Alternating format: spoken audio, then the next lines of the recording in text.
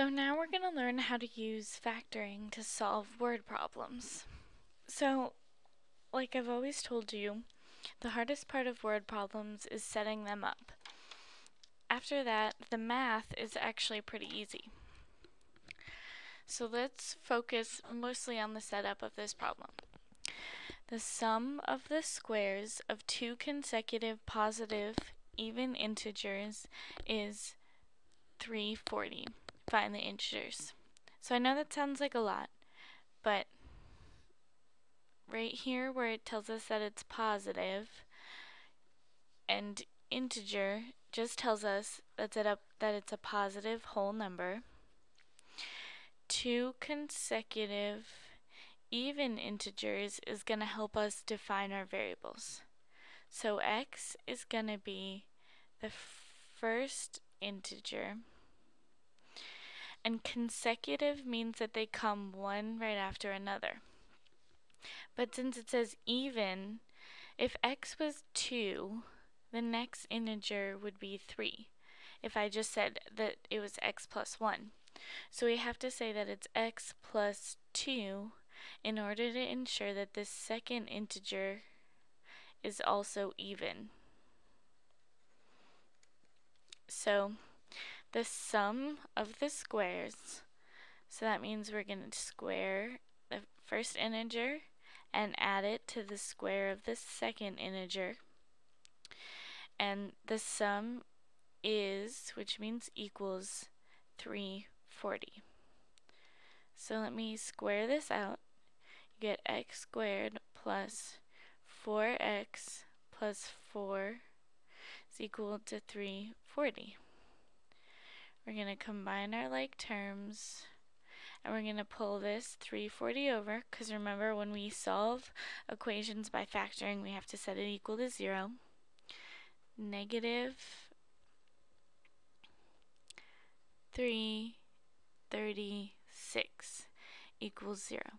We can factor 2 out, x squared plus 2 minus, we get minus 168 equals 0.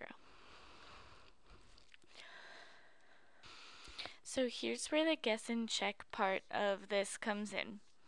We have to figure out which two numbers multiply to make 168, but divide to make, add to make 2. So I'm just gonna, with my calculator, plug in some numbers and see if I can get any that will fit those two rules. And I found out that 168 divided by 12 is equal to 14.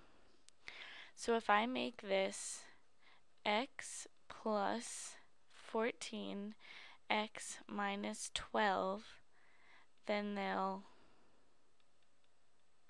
add to give me a positive 2 and multiply to give me a negative 168. So I'm gonna set these both equal to 0. If I add 12 over, I get 12. If I subtract 14 over, I get negative 14.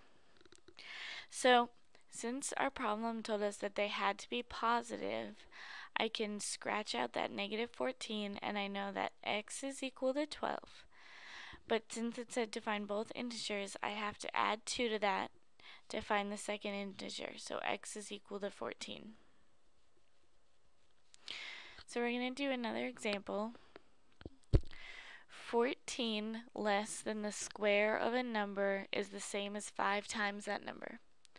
So we're going to let x equal the number 14 less than the square of a number. So x squared minus 14 is equal to 5 times that number.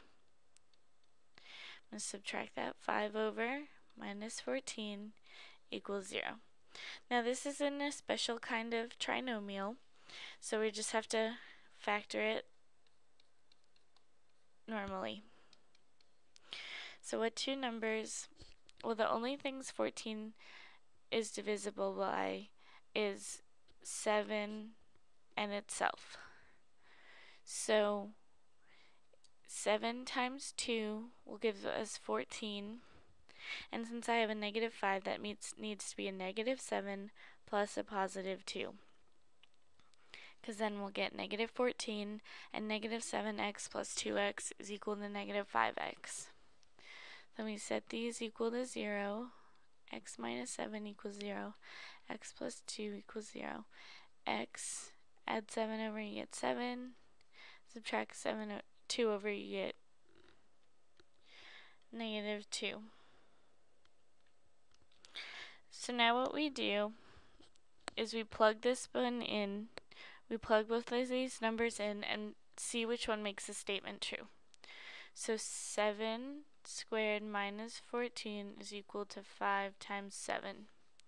7 squared is 49 minus 14 is equal to 35.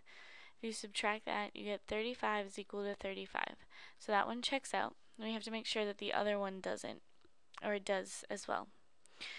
So we have negative 2 squared minus 14 is equal to negative 2 times 5. So this is 4 minus 14 equals negative 10. Negative 10 equals negative 10. So those both work. So that means the number is either 7 or negative 2. And it's possible to have more than one correct answer for these problems. So that's all we're going to do with word problems today. Make sure you come back and watch our next lesson where we're going to use factoring to help us solve geometric problems.